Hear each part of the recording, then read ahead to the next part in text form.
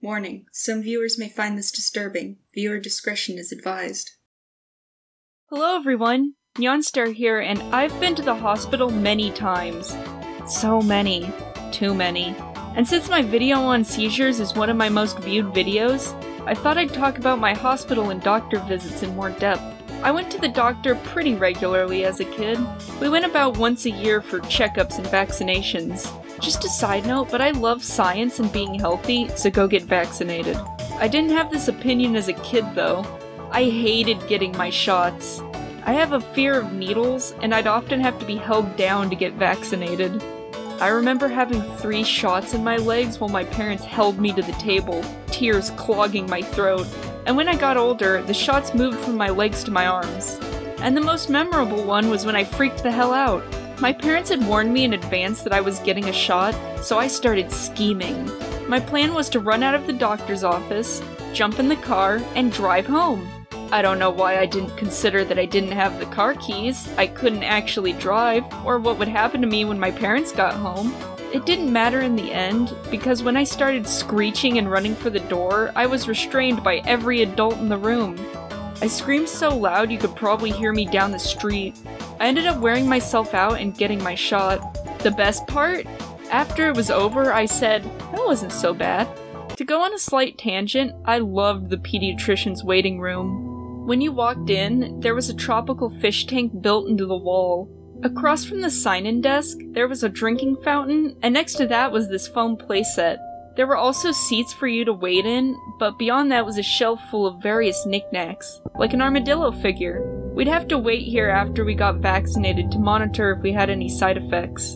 And after waiting for half an hour or more to get seen, I'd get a checkup from our GP. He'd been our pediatrician since I was born. I remember that he'd check our ears and pull a coin from behind them when he was done. My parents told me he started going senile towards the end, but I can't remember. He was old when I was born, so I don't know if he's even still alive. When I had my first seizure, my dad picked me up from school and took me to our doctor. I threw up in the parking lot. My doctor said he didn't know why I'd had a seizure, so he just sent us home. When I had the maybe seizure in the dentist's office the year before, he said that I probably just winded myself. I don't know, I don't think you roll your eyes back and convulse when you get winded. Later on that year, which I believe was fall break, I woke up one night in horrible pain. My head felt like it was being crushed. I couldn't sleep the whole night, and I cried all night. In the morning, my sister eventually heard my wailing and alerted our parents. I think I was just having a very intense migraine, but I knew my parents wouldn't take me very seriously. So what I told them was that I'd gone to the kitchen for a drink, slipped and hit my head. I was also so out of it that I might have thought that this was true. I can't really remember that day all that well. It felt like I had a concussion. My parents just left me to it, and I managed to pass out eventually. I had a dream where I was laying on the side of the road next to my school, and I couldn't move. A bike came out of nowhere and hit me, and the weirdest part was I felt it. My ribcage and stomach felt like they'd been hit, even though it was just a dream. I tried to tell my mom about it, but she was convinced I was hallucinating. After I couldn't eat any dinner, my parents asked if I wanted to go to the hospital. I agreed immediately and they took me over. I'd never been to a hospital before, so it was pretty scary. Like when they had to hook up an IV. My sister told me that getting an IV was like 10 shots at once. And despite the fact she'd never had one and was just making stuff up, she was pretty accurate. Apparently IVs aren't supposed to hurt, but I almost fainted when I got mine inserted. I'm gonna stop talking about this now, because when I was writing this part of the script, I got dizzy thinking about it and had to lay down. I also got an MRI and a diabetes test, which also hurt more than it probably should have. Maybe I just have low pain tolerance. I also had to pee in a cup. But they cleared me and sent us home. Thank God we had Medicaid.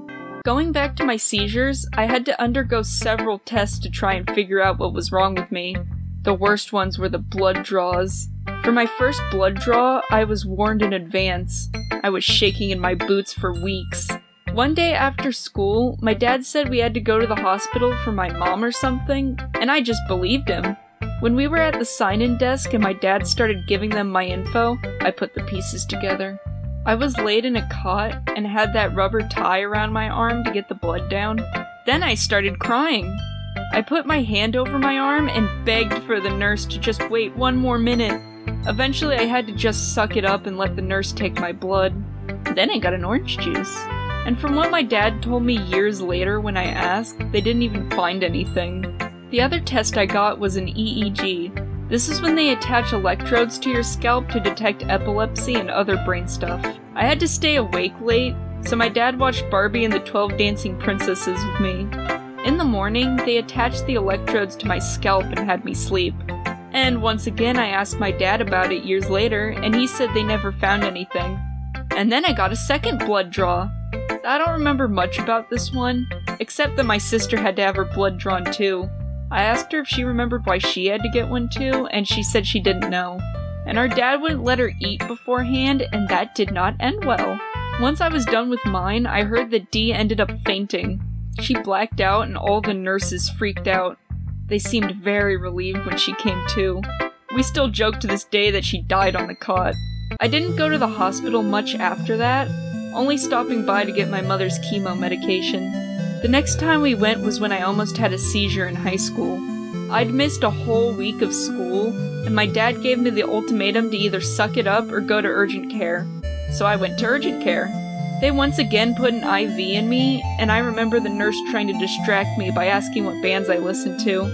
I panicked and said, "Panic at the Disco." I know one song by them. They left me alone for a while, popping in to give me some headache medication through my IV, which stung a little. I had to hold my dad's hand for both the insertion and the meds. After the IV bag drained, they just patched me up and sent us home, and I had to pee in a cup again. I did feel better after being hydrated, but it was just a temporary solution. Now something I've neglected to mention is my thyroid. For as long as I can remember, I've had a lump around and under my Adam's apple. Which, for the record, everyone has an Adam's apple, not just men like what I was told as a kid. But anyway, that lump was an inflamed thyroid, a gland in your neck that produces hormones. My mom noticed it when I was around 9, and she'd bring it up to every doctor I went to. They'd put their fingers on my neck and ask me to swallow, but they never seemed too concerned about it. For 10th grade, the month or two I was in school, I went to the school-based health center to find out why I'd been so dizzy at school. They recommended that I get an ultrasound on my neck. The nurse slathered my neck in jelly and held the device to my throat. It kind of freaked me out to see my pulse on the screen, so I turned away so I didn't have to look at it. They didn't find anything concerning, so I was sent home again. Back at the school-based health center, I had to take my 3rd blood draw.